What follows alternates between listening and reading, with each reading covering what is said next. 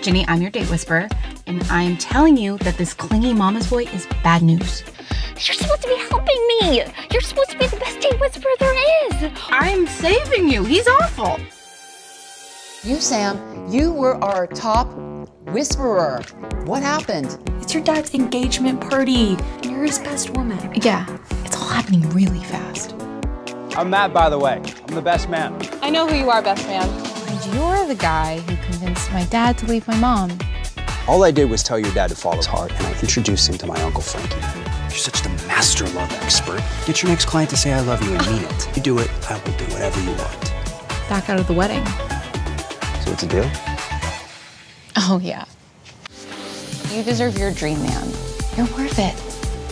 What are you doing? I'm here to meet our client. Oh, you thought I was just gonna take your word on whether or not she falls in love. Sam, I take my bets very seriously. You got this, Millie? You're being awfully encouraging for somebody who loses if she falls in love. What? I'm a sucker for romance.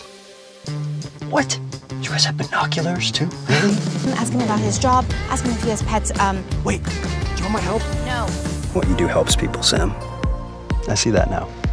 Well, look, I hate to admit it, but your whole just do it mentality definitely worked today.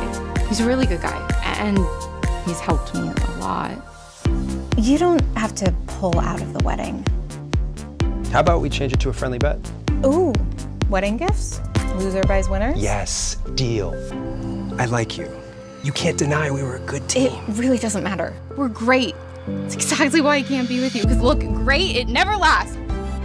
I'm just scared, you know, of caring for someone, of someone caring for me.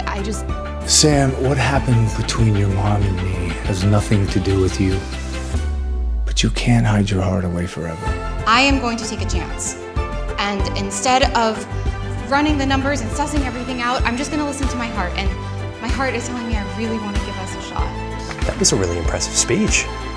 You know, I actually learned from this guy I met. I bet that if No more bets.